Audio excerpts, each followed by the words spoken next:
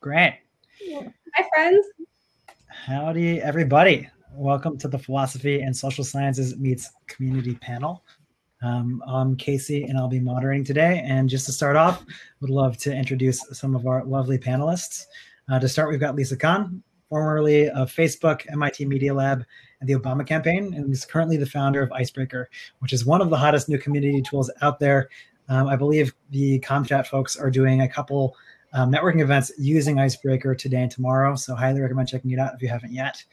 Next, we've got Erik Martin, who is the former head of community at WeWork and Reddit, and is currently the head of community at Teal, which is playing a special role helping people through career transitions, particularly during the pandemic. And finally, last but not least, we have Michael Martin, who heads up community efforts at Signalfire. And Signalfire, if you've not heard of it, is a data-driven VC fund where community building is at the heart of what they do. And anecdotally, I've heard it is one of the hottest checks in the Valley over the last year or so. So really excited to be here with them all. You don't know me. My name's Casey. I formerly founded a company called Hacker Paradise. I'm doing a lot of random things in the community world since then. But to jump right in, we've got around 25 minutes left in the time. There's a lot of things going on in the world that makes community a really hot topic. And I think to start, this whole conference is around building community, building strong communities. And strong communities can be both healthy and unhealthy and can be kind of good for the world and less good for the world. There's the saying that the most segregated time on Sunday morning in the world is Sunday mornings when people are at church. Mm. And so as community builders, what kind of responsibility do you think we have for helping to bridge people across those lines and not just build kind of monocultures? And how would you recommend people do that? And I'm going to let people jump in freely unless that gets complicated, and then I'll moderate more intensively. I think something essential to question right now is what do we mean by community? Right? Are we talking about community as like our community of peers within our startup space? Is it our community that we place-based community that we live in that we no longer have access to due to lockdown and here in Los Angeles curfew?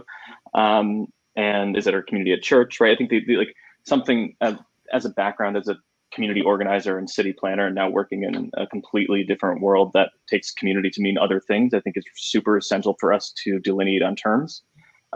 So, my take at the very least on that question is really that if we're thinking about community as an opportunity and community organizers and builders as an opportunity to, help bring people together, I don't think that there's a more important person or a more important role today. Our feckless leaders have demonstrated how feckless they are, and if it's not us, then who? So that, yeah.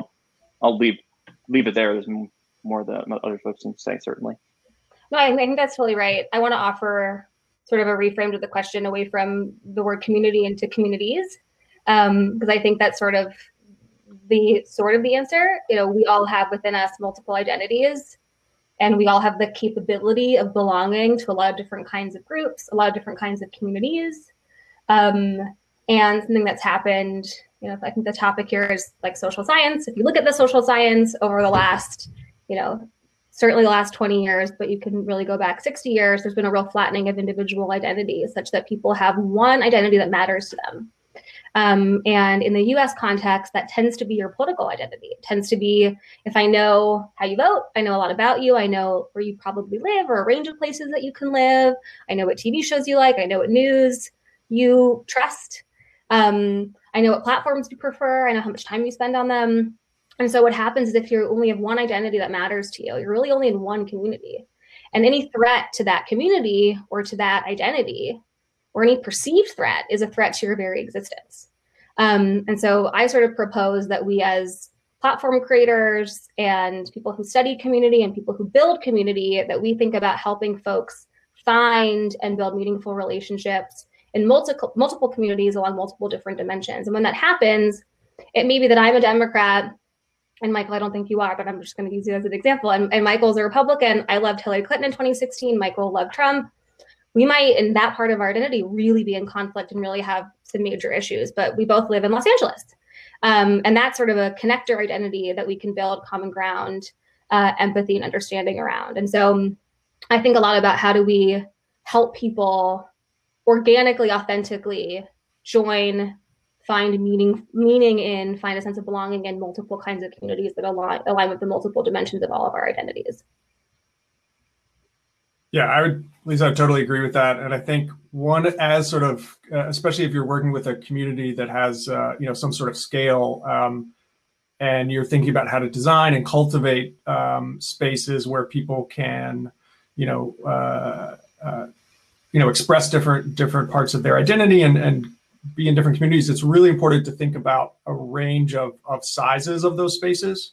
So, going back to the classic community social science text of Bowling Alone, it's important to have spaces that are, sort of in that in-between size. It's not the entire community. It's not the close-knit tiny circle where people are already comfortable in sort of interactions, but it's that medium space that's not, that's not too big or too small, where people can meet people from those different smaller sort of social circles or interest circles or whatever.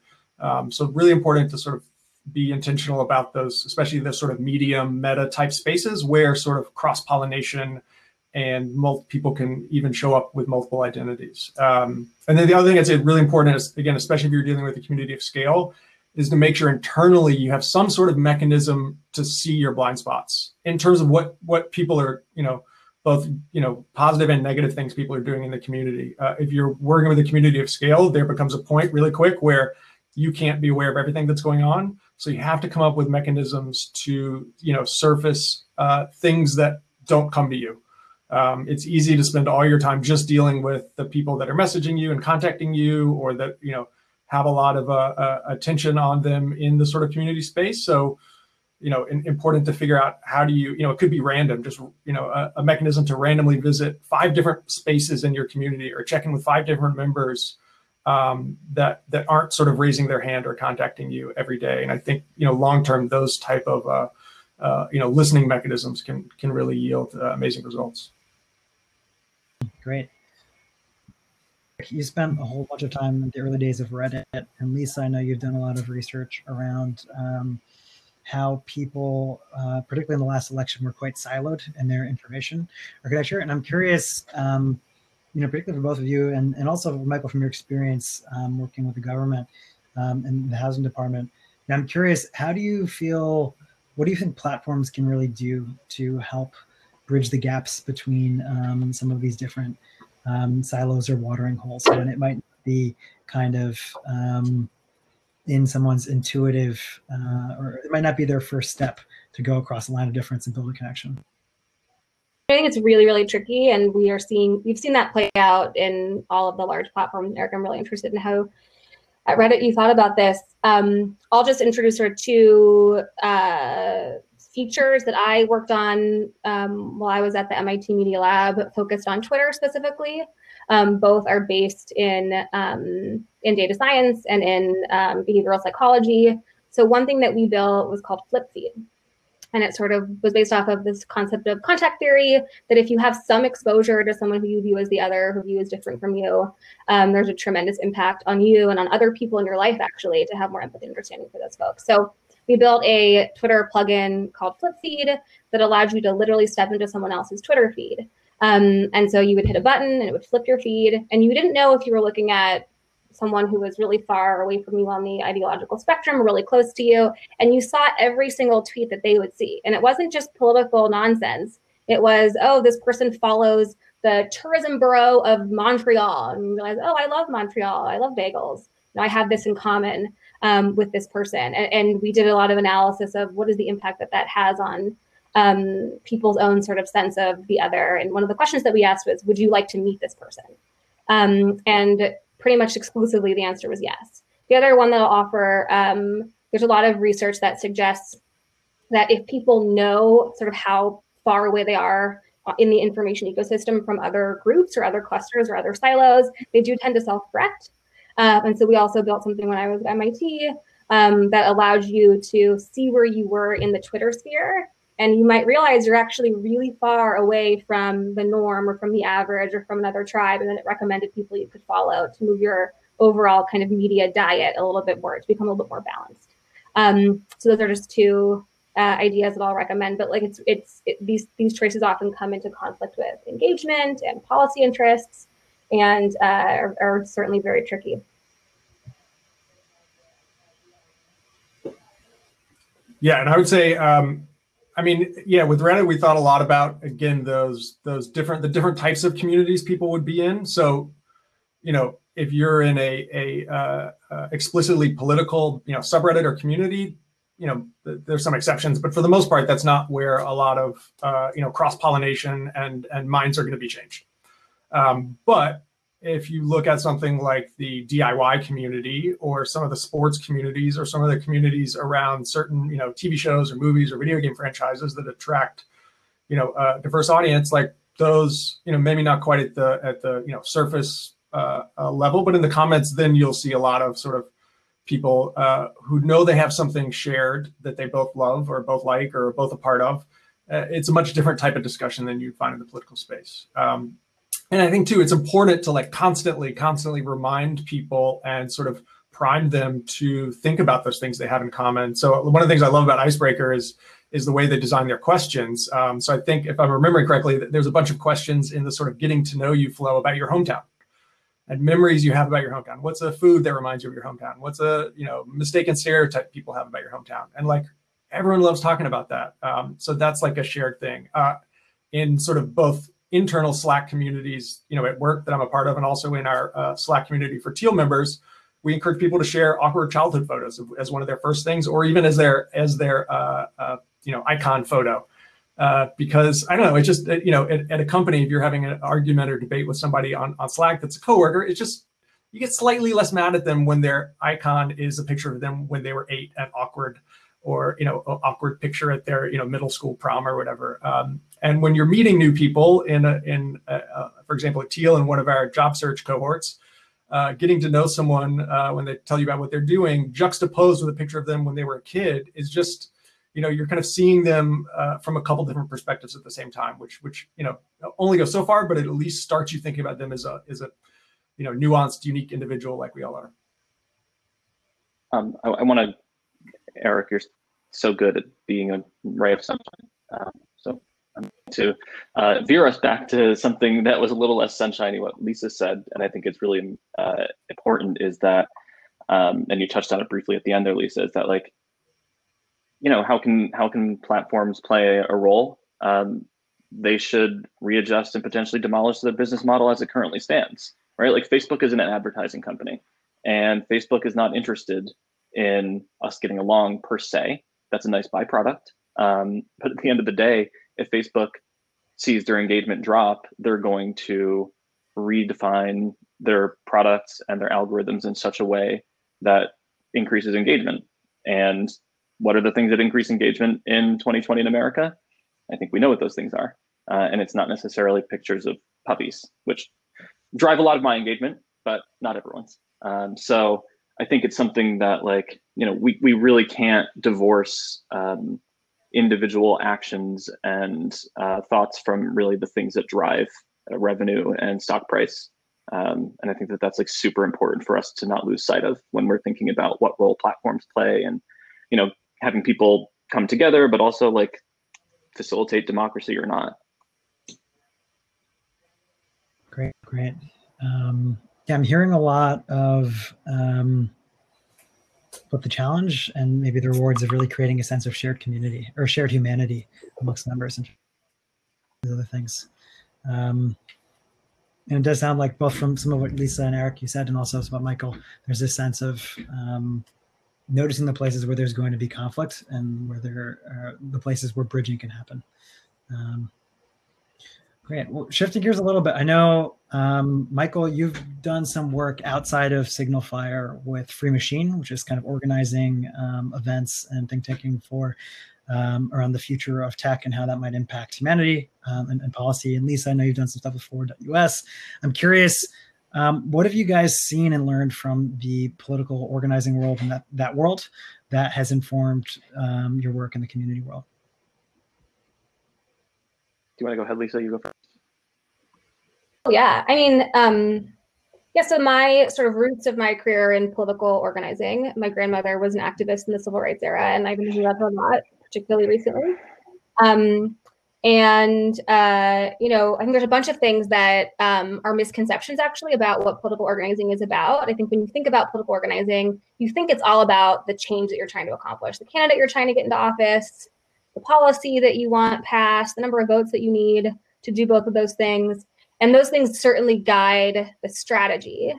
But at the end of the day, it is sort of the leaders that you empower and the infrastructure of people who have the tools, the training, the belief in themselves to do amazing things that last far beyond any election cycle or any policy outcome.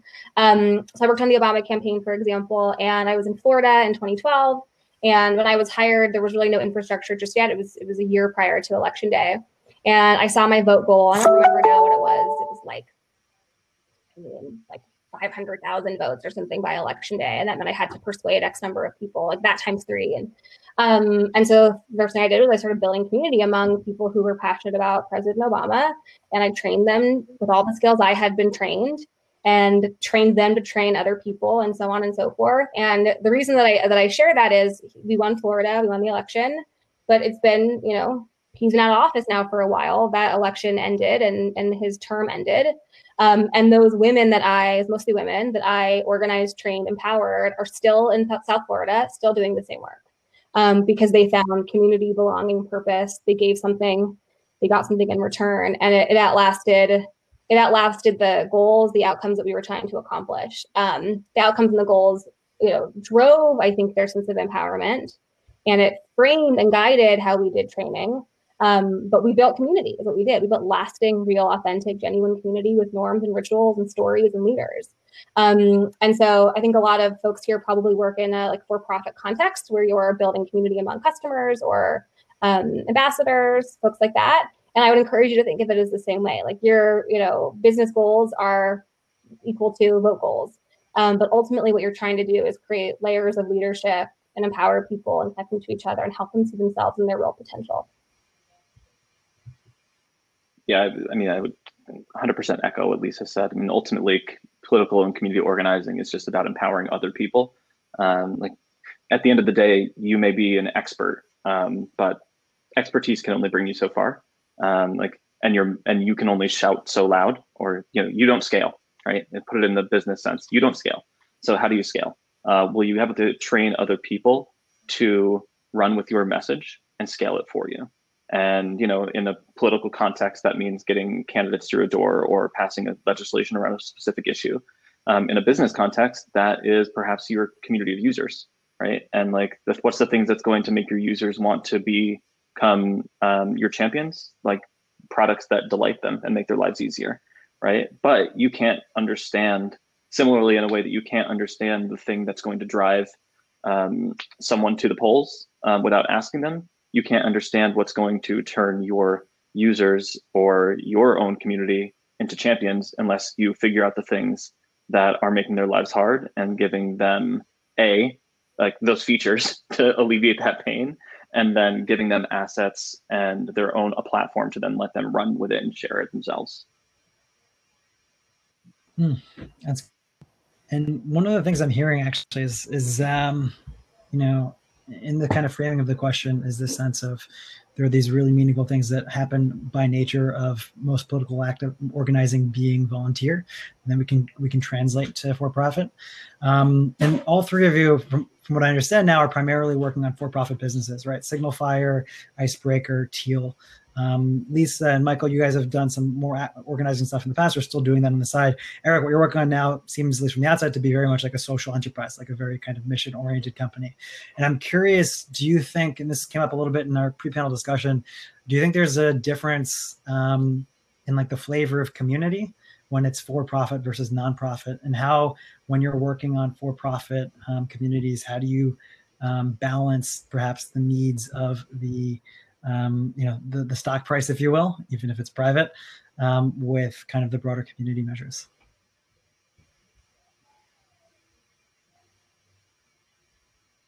I'll just say this is, I really appreciate the question. And this is sort of exactly what we at Icebreaker are sort of trying to figure out. So far, and we're still pretty early, we haven't had to make those trade-offs just yet. But I have a lot of like documents where I have these aspirational goals that say like Icebreaker is going to be like a community-led company and we're community first as opposed to customer first or product first or design first. And so, yeah, I actually, part of the reason that I love this community and I love the CMX community, there's sort of a handful of professional community builders. This is actually an area I really, really want to learn from all of you and from those of you who are watching today. So I'll kind of shut up and listen on this one. Michael, anything to chime in?